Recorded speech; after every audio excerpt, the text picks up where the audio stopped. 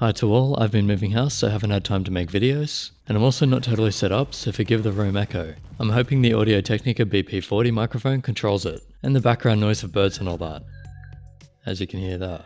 I really wanted to make this video though to help with a great idea. The Ninox Astrum? That bird, seriously.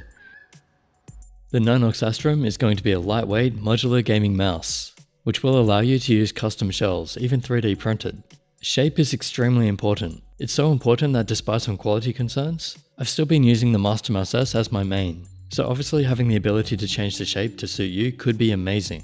Everyone is different and I always tell people to find the right mouse for them.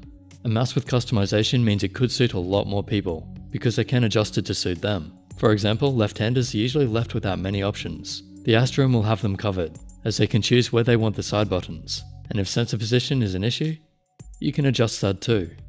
Full disclosure, I have not used the Astrum, and I don't know if it's going to be good or not yet. This is not a review or a promotion video.